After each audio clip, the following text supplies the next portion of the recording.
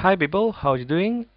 This is episode 22 of my season 3 Let's Play on Minecraft 1.2.3. I have still to introduce the crafting table 3, but I will do so during this during this episode, and one of the frequent cuts I make.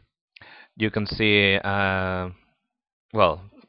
parts of my base are completely covered on vines, and we need to repopulate our bees here. Yeah, indeed we do. Oh, this one didn't produce any. Well, we now have some honeycomb. And I am going to prepare another item in here, or in here, I'm not sure right now, because one of the items we need to craft requires the use of the carpenter.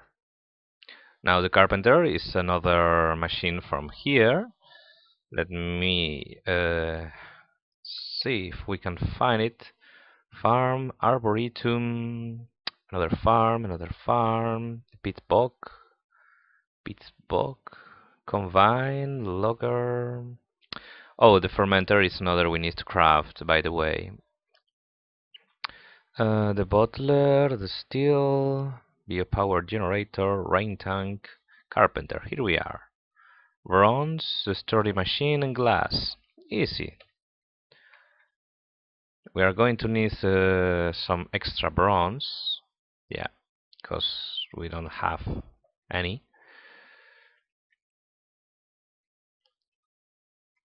There we go. Yeah, this should be more than enough. And glass, of course. And let me think for a second. We need one carpenter. Perfect. And we need one moistener, which was fermenter, sorry. Yeah, bronze gears. Oh dear. Now, bronze gears are crafted like regular gears. However, they use bronze instead of stone. Oh. Instead of iron, I'm sorry. So we get 4 of these, the machine, place them in here. Now the fermenter requires as dark a place as you can find. So I'm more than likely going to use a piston to create a dark room. And I am going to need the vializer. And the vializer it requires, of course, okay, it requires some tin. Let me grab a bunch of tin. It will require redstone, diamonds. Yes, it requires 1 diamond. Oh dear. We got some anyway. And some glass panels. Perfect. Now the only thing we need to do is get up and start crafting.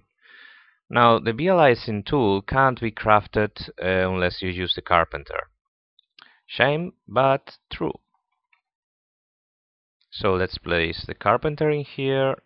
The fermenter doesn't need any kind of power, so that's good. And let me think for a second. If it was a little like so, yeah, vializer. Can't get it. Need to turn on these machines.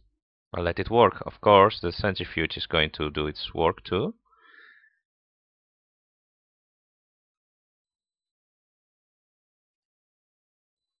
Maybe I should. It's not taking any power now, isn't it? What about now? Might need a little more. Okay, I am going to do something in here. As soon as this finishes crafting, I will modify a little this system. so I can decide what do I want to do and what do I don't. But for now, let's find the nice spot to place the fermenter. And of course, we need, let me place this in here. Oh, bronze doesn't really have a place now, does it? Let's place it in here too. And I bet my quarry there just finished working. Yeah, it has. You can see it already. You can see the, well, the bedrock down there. So let's move it. And we need 1, 2, 3, 4, 5, and on the 6. Perfect.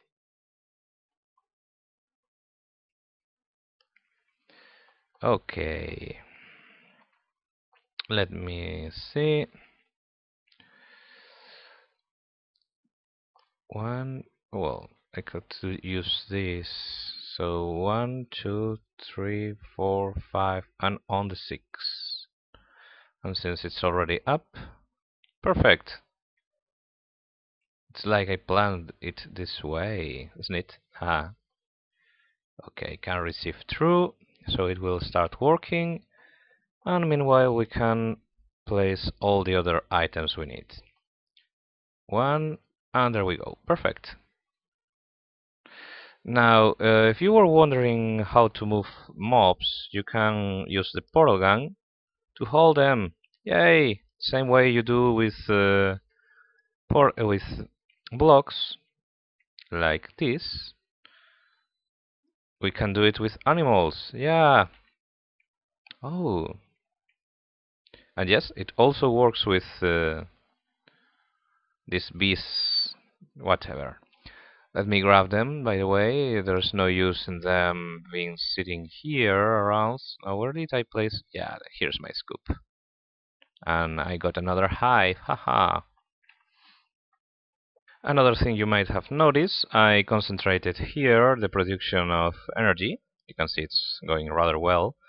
And I'm essentially turning the Eternalis fuel into redstone in order to, well, produce more Eternalis fuel. At least until I am full of it. Now I can just store the rest. Yes, I do have quite a bunch of items. So, essentially we want to place the fermenter in a somewhere we can access without much of a trouble. We need it to be dark, we need it to be protected from light, and for that we need a piston. I believe this is the most easiest way to do it. Now we're going to need a slime ball, and this is a vanilla recipe. Ta-da! Sticky piston. Now with that and a lever, perfect. Oh, night's coming. By the way, be careful unless you disable it into the config file. If you launch your portal to the moon, you can get sucked in. Also, it will cause griefing. It will suck blocks to the moon. Yep, like in the end of Portal 2, where you get to set your foot on the moon for a while at least. Don't worry, I don't believe that's a real spoiler. Anyway, we need to place this in a way that won't be messing too much with things, and I believe here should be good. So, okay. Now, if I place you here, I can't get out, of course, but I can do this. Nope.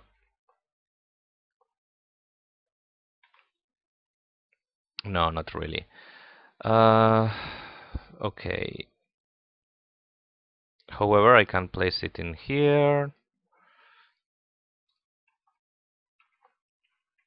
and place the moistener. Oops.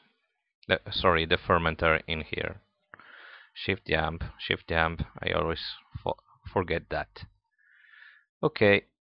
This is well. Not not all that elegant, but I suppose it should be more than enough.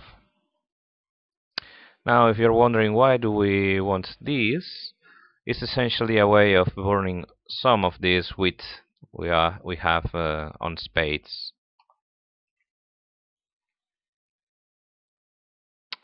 So we place the wheat in. Oh dear, it has changed, hasn't it?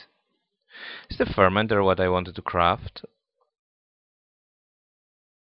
No, it was the moistener. Oh dear, I completely. Hmm. But don't worry. I knew I was doing something right. Yes, I knew it. It's my version. I'm sticking to it. We need to grab ourselves some more bronze and another 4 stone gears. Some more glass. And we use the fermenter with a redo of the... Oh, sorry. Forgot about actualizing this. I'm going to need more bronze. Only setbacks all the time. I believe there's some sort of conspiracy or something. What do you think? Yeah, I tend to conspire against myself all the time. Okay, fermenter in the middle.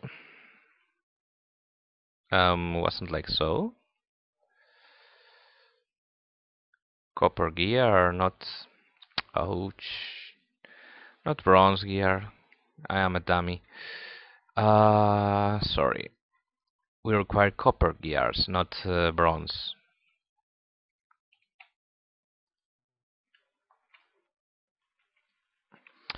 Okay. Oh, I didn't even need it to craft all that anyway. Perfect, moistener. There we go. Okay, now the moistener works like I was talking before. It will turn wheat into something else. And it won't work unless it's dark. Shall we entomb ourselves for a moment so we can see it? Okay.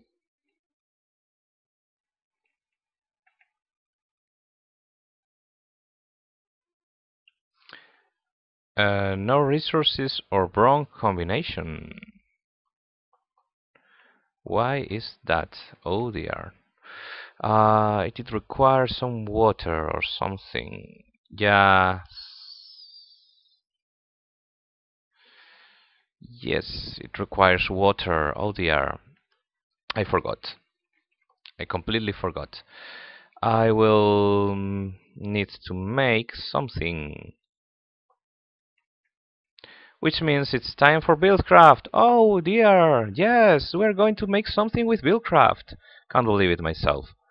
So let me prepare something and I'll be back. Well, there is a small problem. You can see here I already crafted myself a crafting table too. This is... I already recorded it, but it was without sounds. Again, I forgot to turn off the microphone and spent about half an hour without realizing it. Oh dear. So the crafting table 3 is crafted like so. It's a new iteration of the crafting table 2 mod that had been discontinued after Minecraft 1.1. You might remember I used it in the last season of my Let's Play, but it's now being maintained by Sildo. I don't know if it's the same Sildo that made the teleporting pipes mod. The main difference between crafting tables 3 and 2 is that you can see, for example, items that can be crafted after crafting items. I only have some wooden planks of me. You can see there are stone, cobblestone, vines, the electric jetpack, and the wooden planks. Yet I can see the scaffold, the project table, the wooden gears, stone gears, sickles, automatic crafting table, the detector storage. all that stuff that would require pre-processing. That's because the new version of the crafting table will show you everything you can craft with the materials you have in hand, plus anything you can craft after crafting something with the materials you have in hand. Another change I made was to, well, place here the apiary. Three apiaries. I don't remember right now if I told you how anything about this or not, but I did place here a pump from Buildcraft. It is taking water, and it seems like it's a little more stable than before, and that's because, well, I also placed in here the centrifuge and the carpenter. The carpenter requires water in here. That was the reason it wasn't working before.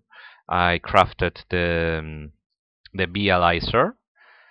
It can only be crafted in here, and it requires diamonds and glass and other stuff, and it requires 2 buckets of water. You can place the buckets of water directly on the top of the carpenter in here, or you can hook the carpenter to a stable supply of water, like a Buildcraft pump. However, since I have it up there, I won't be doing so. Besides, I'm only crafting the items in the carpenter because I have to. I also moved in here this energy production mini facility, and you can see there's a piston in here. It's in fact a sticky piston, so I can access the moistener. The moistener will turn wheat into mulch, decayed wheat, and moldy wheat, using some seeds to produce mycelium. And you can see it's now saying it's not dark enough. The darker it is, the better for this system to work. And of course it requires regular wheat, which is placed in here, and seeds, which are placed, oops, sorry, in there. It will move automatically the items to here, and it's producing mycelium. Were I to place, for example, cobblestone instead of the seeds, it would produce mossy cobblestone. And if I placed these stone bricks, it would be producing mossy stone bricks instead. So by placing just a piston in here and this little mechanism, I can have it hidden without monsters spawning on me. So what else did I made before? Well, let me store the mycelium in here and all this in here. Perfect. Yes, I crafted the Clean Star Dray, which is crafted with 4 Clean Star Sway, which are crafted with 4 Clean Star Ein each one. And I also crafted here the Crucible of Souls and 3 Beast Purifiers. They are, well, they are from Eldritch, maybe? No, they are from the Forbidden, I believe. Yeah, the Crucible of Souls. You can see it has to be crafted into the mixed crafting table we have in here. This dark infuser, because it requires taint, and you can see it's a 5-star symbol, a pentagram. The Crucible of Souls is crafted with soul fragments, a gas tier. You might remember I had 2 from my incursion into that infernal realm with Mistcraft. Bone, rotten flesh, a regular crucible, and that gives us the Crucible of Souls. Now from the tainted, I believe it was, we can craft, yeah, the Beast Purifier. Like so. The enchanted silver wood is crafted like regular enchanted wood, however it requires 1 log of silver wood and one crystal of any kind to be produced. You won't be getting a 4:1 or even 5:1 ratio like the regular enchanted wood. and I also wasted a lot of bees doing that. So essentially, the bees purifier works like these little chimneys in here. However, they will destroy the taint instead of just release a small amount to the air. Also, for the Crucible of Souls, it will kill mobs if placed close by and generate taint and zombies. Of course, it's quite useful to make to place in a trap instead of a lava blade. As you can see up there, I am crafting one such trap. Right now, access must be done by your own means. Ouch! Shouldn't hit this because, well, I have some lag issues right now when I try to fly up there. You can see the vines are slowly taking over. They are a slow but sure way of going up and down without having to trust. Oh dear, it's a small pest only. Without having to craft regular. What's the name? Ah, yeah, there we go. Without having to craft regular stairs, wooden stairs. So you can see these are 4 6x6 platforms. There are two blocks of margin separating them all, and there are signs in here.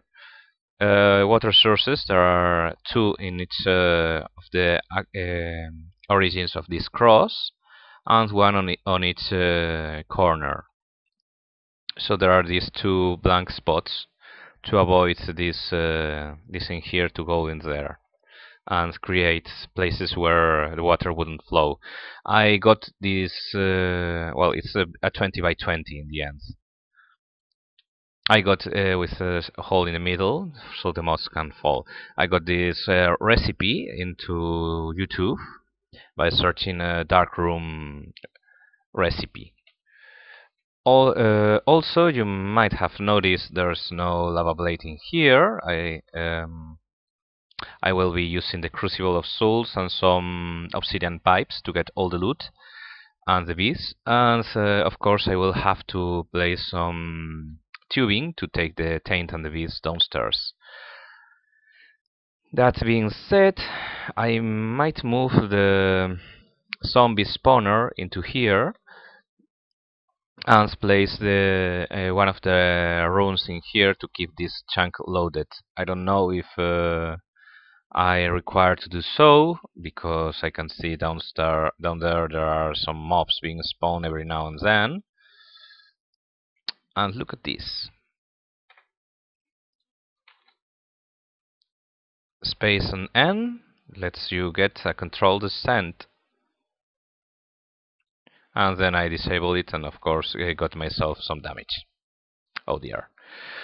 So the idea, of course, is to use the Crucible of Souls to generate some bees and some taint that will be destroyed. What else? Yes, there's also another thing. I truly suggest you look into the Feed the Beast Let's Play that Direwolf20 is hanging into his channel, because it has several players and well, there are a lot of ideas and things that you can discover there. There's an idea about a 3x3 piece of regular 1, 2, 3, yeah, okay, a place like this, sorry, which is left with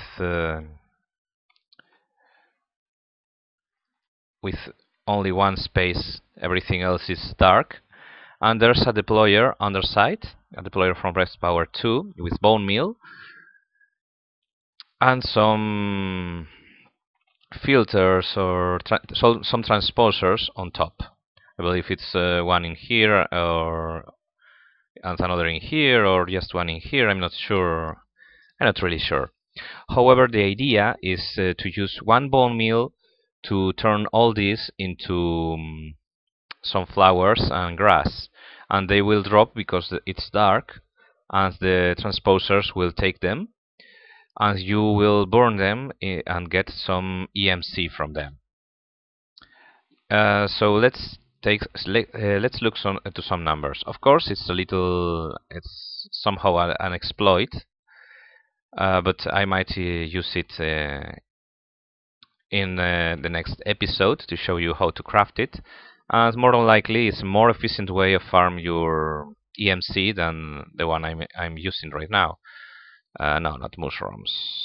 Rose and flower. I believe the rose and flowers have the same EMC, but we can check in here.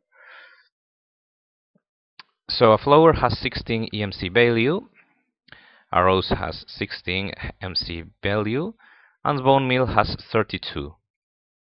Yeah, so you can see if you have one of each, you have one bone meal, and that is good because the extra EMC is devoted to create diamonds, for example.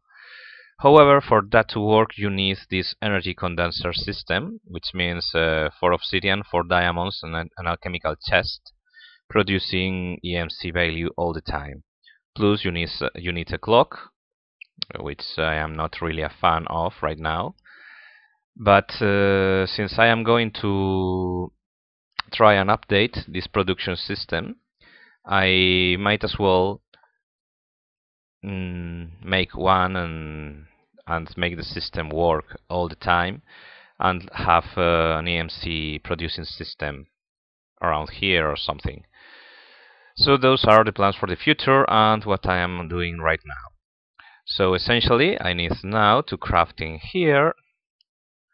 I don't really want the mobs to die when they fall or something, but I don't really want them either to be able to flee.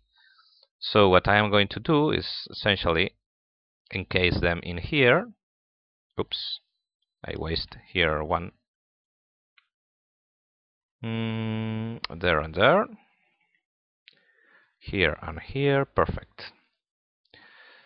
And of course you can see all the stair I made there is quite useless if I do this.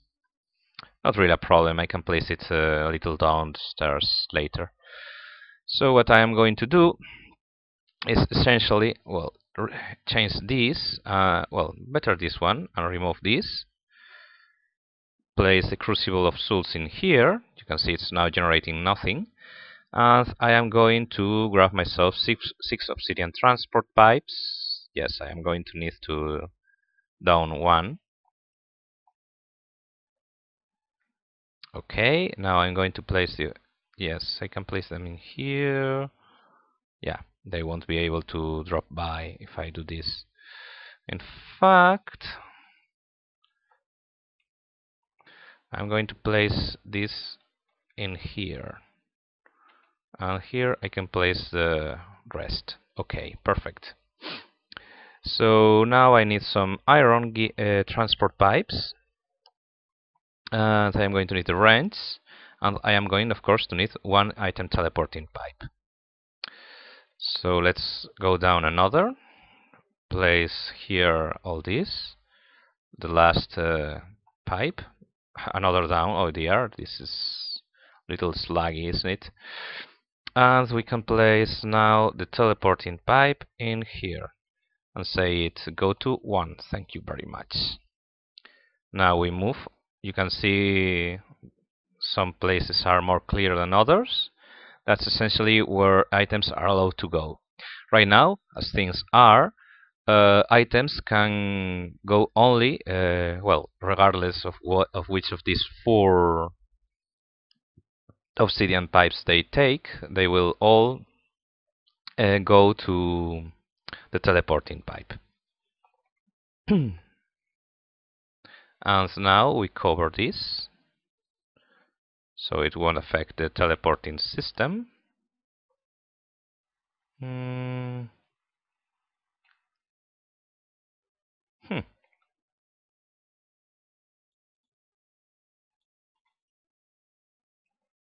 Whoa, I didn't want it to fall like that. Thank you very much. Okay, now this out. And I can mostly take out this platform. Don't worry, I can always take the cobblestone downstairs and the torch. Of course, the only problem is going to be this thermic generation system. I need to start placing some pipes in there. So I am going to leave here some place to stop by, just in case later I need to. Yeah, like this is good.